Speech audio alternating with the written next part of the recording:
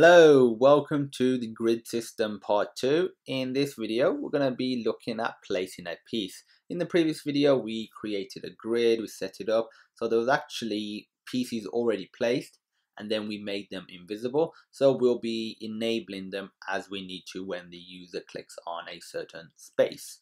So first of all, what we want to do is create a method within the game state header file. It's going to be void check and place piece. The reason it's called check and place piece and not just place piece, because we're going to be checking if the area that the users clicked, if it's occupied or not. If it's already occupied, then we can't actually place a piece there. So that's the checking part, and the placing is, well, the placing aspect of it. So go to your gamestate.cpp.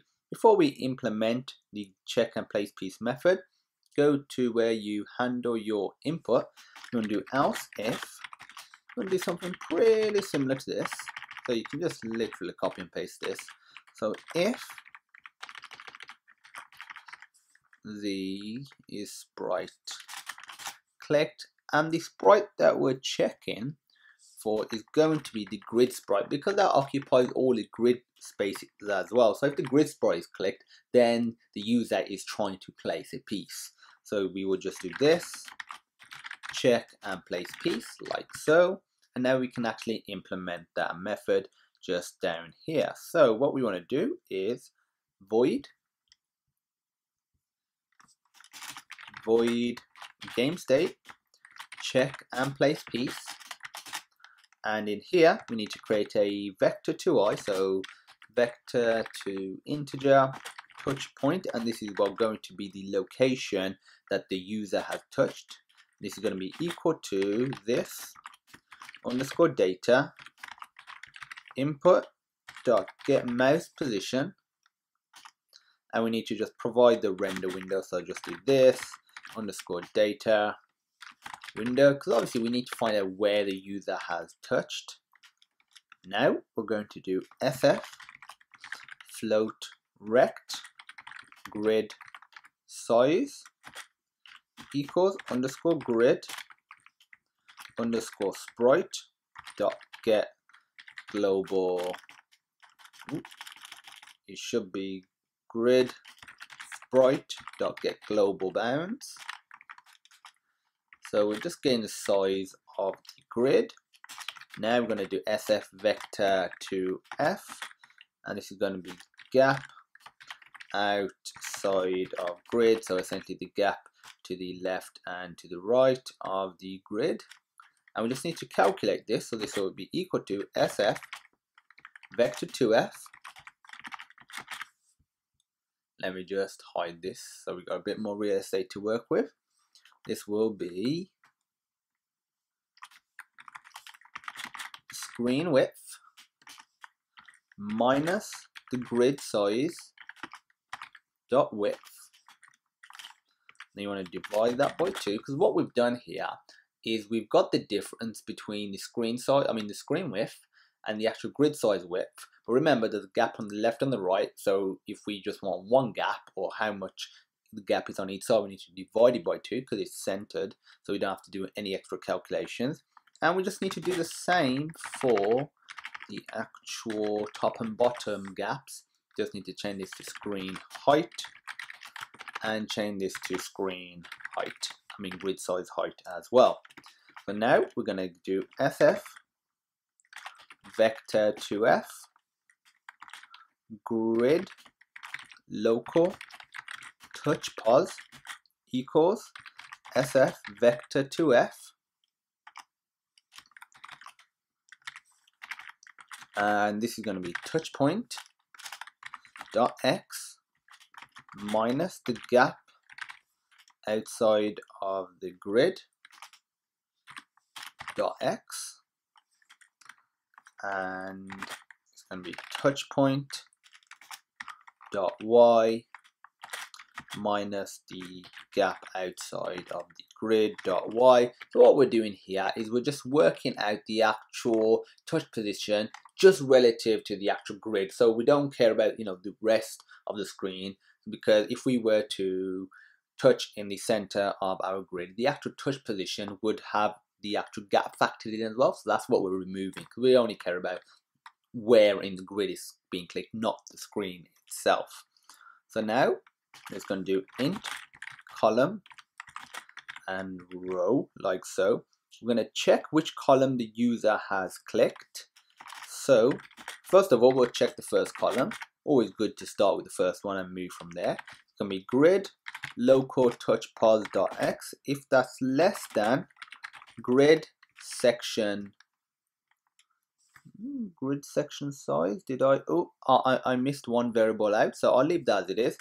Still need to create grid section size, so sf vector 2f grid section size equals sf vector 2f grid size dot width divided by 3. Remember, it's a 3 by 3 grid, so the grid section size is essentially the size of each grid space, which is the same size. So grid size dot height divided by 3. So this is how big in each individual space is. So we're going to do grid section size dot x. So if it's within the first column, it'll be less than the actual size itself, and then we just assign column equal to 1. Else, if grid local touch pos dot x is less than grid section size dot x times by 2. So if it's less than 2/3, it will go into the second column, because if it's less than just 1/3, it would have triggered this if statement. So now we're in the second column. And finally, we'll just copy and paste this to save some time. So if the grid local touch pos is less than the grid size dot width, we don't need to do times 3, because that's what grid size dot width is. The column equals 3. So now we need to do the same for the rows, and we can save some time by copying and pasting this and just changing what we need to do. So for the grid local touch pos, we want to change all of these to y's. All of these to y's. Now for the grid section size, we also want to change this to a y. Again, the principle is still the same, times it by, it shouldn't be times by 2. So that would have messed things up. This should be height. And finally, this should be row, row, and row. So now that we have the actual area or the actual space that the user clicked, first of all, we need to check if it's an empty space. If it's not, we don't want to do anything. If it is, we can actually do something. So if grid array column -1, remember we're doing -1 because arrays and a lot of things in computers start at 0. So if it's on the first row, we need to do -1 to get the first index, which will be 0. And now we need to do row -1. If this is equal to the empty piece, then we're going to do grid array. Again, we're just going to do column -1 and row -1. So now that we're placing the piece, we need to assign the piece into the grid array for later check-in, and this is just going to be turn. Now we're going to do if it's the player piece equals turn, then what we need to do is underscore grid pieces column -1 row -1 dot set texture, and for the texture we're just going to put this underscore data assets dot get texture, not get font, get texture. And for the texture, we simply want to do X piece, which we've already loaded, hence why we don't need to load it. We've already loaded it in our asset manager. And now we need to do turn equals AI underscore piece, like so. And now what we'll actually do is just copy and paste this, do an else. So if it equals the AI piece, so if the turn is AI, we just need to change this to the circle piece, and now we need to switch back to the player, like so. And the last thing we need to do is actually show or make it visible again, because remember, they're all visible, they've all just got X's in them initially, but we need to re-enable it. So underscore grid pieces, column -1, row -1 dot set color, and this is going to be SF color 255, 255, 255. First three values, the RGB, if you set it to 255, it won't modify the color. If you set the final value, it will modify the alpha. 255 is on, 0 is off. And we're actually ready to run it now. So if you just run it, make sure we've got no compilation error, which we don't have. Fantastic.